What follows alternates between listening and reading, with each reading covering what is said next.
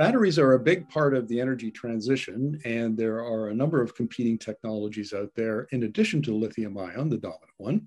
And I'm going to talk to Dr. Laura Lander, who is a postdoctoral research associate in the Electrochemical Science and Engineering Group at the Imperial College of London, about sodium-ion batteries. So welcome to the interview, Laura. Thank you, welcome. Look, let's start off. Sodium-ion is not one that I'm familiar with. Maybe you could just give us a brief overview of what sodium-ion batteries are. Definitely. So in principle, sodium-ion batteries work very similar to lithium-ion batteries. So you have the cathode, you have the anode, and the electrolyte. Just in contrast to lithium-ion batteries, the chemistries are a little bit different. So instead of a graphite anode, which you have in lithium-ion batteries, you have a hard carbon anode, for example. And on the cathode side, also you have different transition metals. For example, you don't have the nickel, manganese, cobalt, or lithium iron phosphate chemistries, which you usually have. But yeah, the transition metals are a bit different. But the working principle is practically the same. So what we're talking about is the cathode and anode are made of different materials than in a lithium-ion battery. And they're more common, easily found, cheaper. Those are the advantages? Definitely. So you don't need to use critical materials such as cobalt, graphite, or lithium in sodium-ion batteries. So that's a huge advantage, and will definitely take a lot of pressure off from those critical materials. I'm not quite sure if I would say they're also cheaper. For example, you have materials such as vanadium, which also have their own disadvantages. For example, they might be toxic, or I'm not quite sure about their cost, to be honest. But for example, sodium definitely has a big price advantage, and also it's so abundant. So you can also avoid the kind of geopolitical issues that you might have with lithium, for example, which is very much focused in certain areas, certain countries. Now, I understand that sodium-ion batteries have a lower energy density than lithium-ion, and that I assume makes a difference in the kind of applications in which they're used. Definitely. So while energy density in lithium-ion batteries is extremely important, for example, for applications in electric vehicles, sodium-ion batteries for now might not have quite reached the same level. Although I have to say, I read an article the other day about ferradion batteries, even over having a higher energy density than, for example, a lithium iron phosphate battery. So this is highly encouraging. But in terms of application, I would agree. I would say they're not made for EVs now, but they're more for applications where maybe space is not such a problem. So for example, for grid storage applications, or also for smaller transportation applications such as e-bikes, or maybe fleets where you have only very short distances you need to drive. So I guess it's more niche application for mobility, but certainly a huge potential for grid storage. Well, let's talk about grid storage, because I've interviewed a number of experts about batteries on grid storage, but also other applications like pumped hydro and pumped air, those sorts of things. Are we talking long duration storage, or these would be a shorter duration that would compete with lithium-ion? I would say I would definitely rather be a shorter duration competing with lithium-ion batteries in this regard. And where are we at with this application? Have there been pilot projects? Are they close to commercialization? I think I have to say I'm not quite sure about the commercialization for grid storage applications, but as far as I know, the commercialization stage is rather in a small scale area. So, for example, we have ferradion, which commercializes cells rather for e-mobility. We have a French company which commercialized cylindrical sodium-ion cells, but Tiamat, I think, which are also for smaller applications. There's CATL, which announced the commercialization of sodium-ion batteries on a larger scale. So hopefully when the production is scaled up and also the battery packs becomes bigger, we see more sodium-ion batteries in grid storage applications.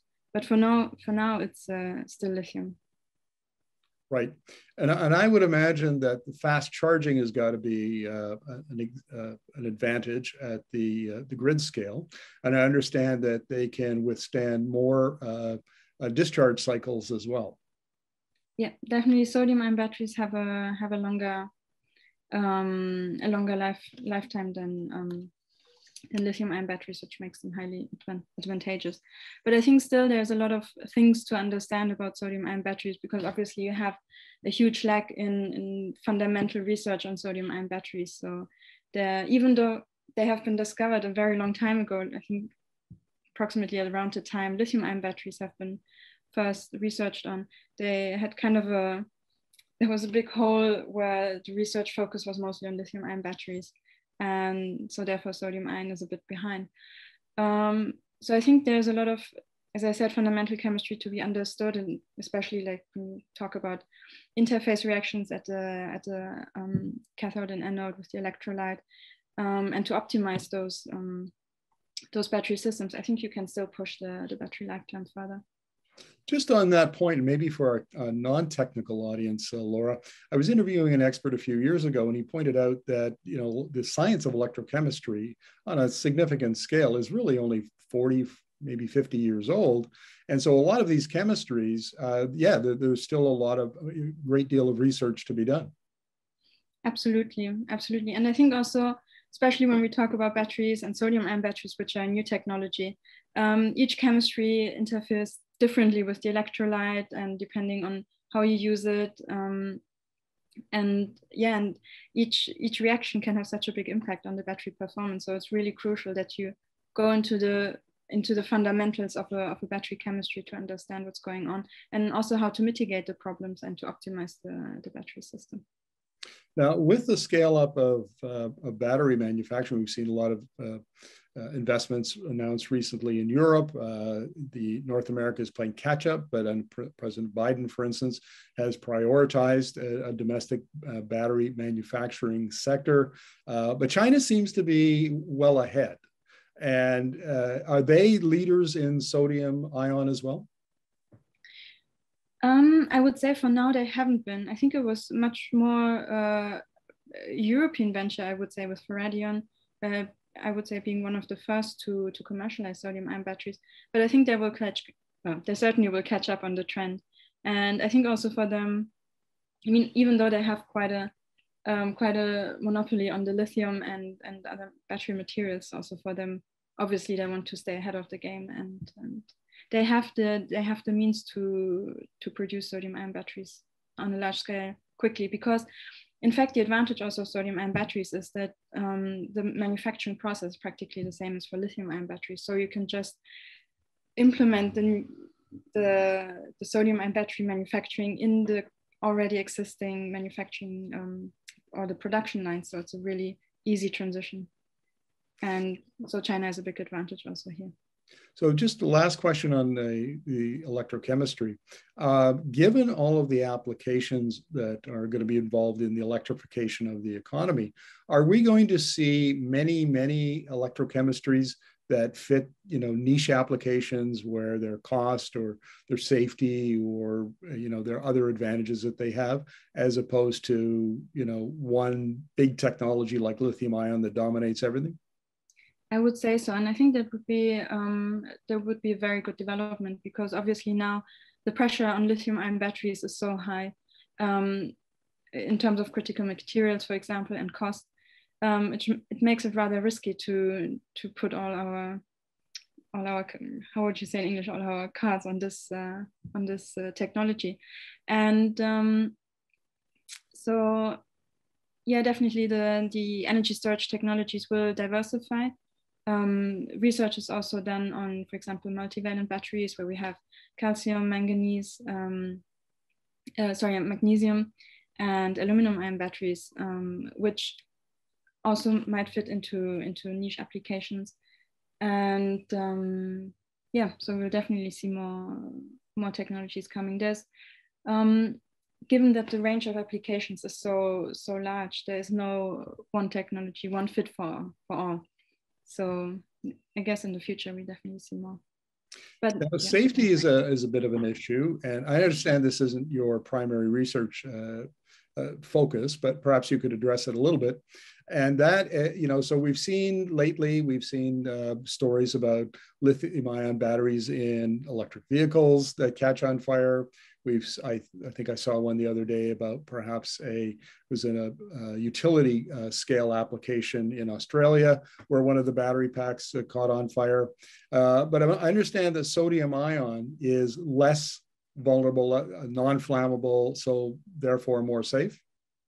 Yes, from what I understand, sodium-ion batteries have a higher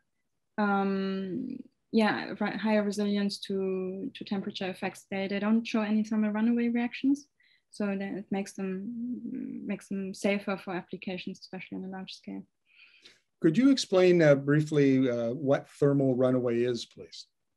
Sure. A thermal runaway reaction means that when you overuse your battery, or if there's certain certain usage conditions where your cell is starting to overheat, you kick off a chain of reactions going from one cell and propagating throughout the whole pack, where you have the thermal runaway, which means your battery pack will catch fire at some point, probably, or worse, explode. Yeah. Well, let's talk about critical minerals. This has been in the news lately, particularly over the last 6 to 12 months, with the expansion of battery manufacturing capacity. Everyone's asking, well, where are the minerals going to come from for this?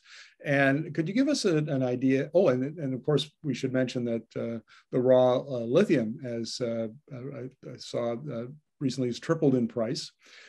So what advantages does sodium ion batteries have when it comes to critical minerals? They don't use them. So this is the huge advantage. So in critical minerals, we have in lithium-ion batteries, we have the cobalt, we have lithium on the anode side, we have the graphite. And obviously with the huge increase in battery demand, the pressure on those minerals will be significant. And this is also a big risk in terms, as you mentioned already, a cost risk for battery production and for the battery price, and also the geopolitical tensions that might be related to this, and the dependency on other countries who have the monopoly on those minerals.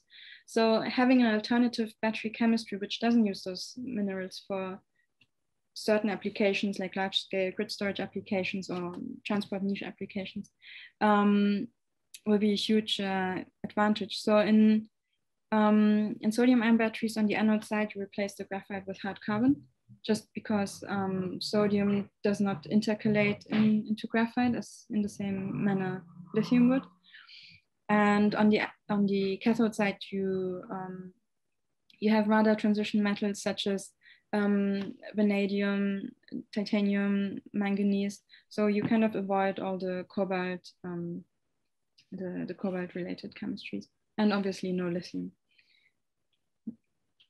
So given that the sodium-ion batteries are still under development, what are the top one, maybe two technical challenges that need to be overcome? So I think a challenge still is the lower energy density, which needs to be overcome. Obviously, as I mentioned before, sodium-ion batteries they certainly naturally have a lower energy density compared to lithium, just because of the nature of the chemistry. But I think through more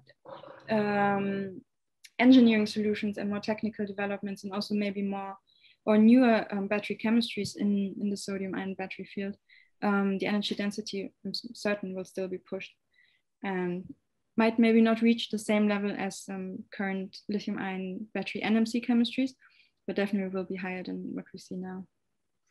Let's talk about scale, because that seems to be a big issue in terms of bringing down cost, and also a technical challenge. And I've interviewed other experts who have talked about how clever engineering, clever factory design is really helping with scaling up. and things like dry coating of anodes, that sort of thing. What makes sodium-ion batteries so scalable? I wouldn't be sure how they would be more scalable than lithium-ion batteries, to be honest. What I would just say is that the manufacturing process is practically the same, which you can already take all the knowledge we know, or all the knowledge we have from lithium-ion batteries, and then transfer it to sodium-ion batteries. Great.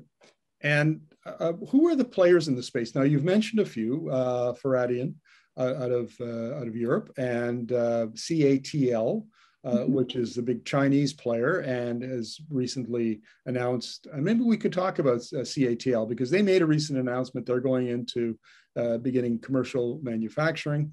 Can you give us an overview of what they're up to?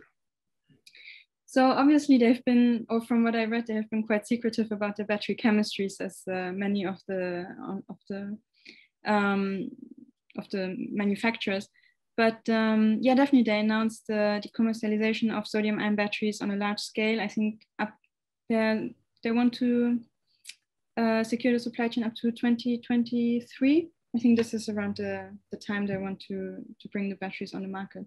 And obviously this is amazing. This is, yeah, it's very promising also for to see that new battery technologies have a real impact and a real application in the current market. And it's not only about lithium-ion batteries. Now, in the piece that I read about CATL, it mentioned that they were developing their supply chain prior to their launching commercially. And is it an advantage that they're already in lithium-ion battery manufacturing, that the supply chains are quite similar? I would think the supply chains are slightly different because the minerals would come from different places than the ones you use for lithium-ion batteries. But yeah, I think the logistics are already there, the manufacturing plants are already there. So I think they will have an advantage in terms of production compared to, for example, Europe. Are there any other firms working on sodium-ion batteries that have unique or innovative chemistries or other advantages for their technologies? So we have in France, we have Tiamat, who commercialized a few years ago cylindrical sodium-ion batteries. And I think they use the sodium vanadium fluorophosphate chemistry, if I remember correctly. And then we have Faradion, which you already mentioned, with the layered battery chemistry. And yeah, I'm actually very curious to know what CATL would use in their batteries, but not sure if they will tell us anytime soon. Are we aware of any companies in North America that are working on these, or maybe Japan and Korea that are also working on sodium-ion? I have to say I haven't heard anything about any commercialized batteries from either from Korea, Japan, or the US, to be quite honest. Great. Well, Laura, thank you very much. This has been very interesting, and we'll be watching the sodium-ion battery space with great interest to see what CATL brings to market next year. Definitely. I'm very curious too. Thank you very much for the interview.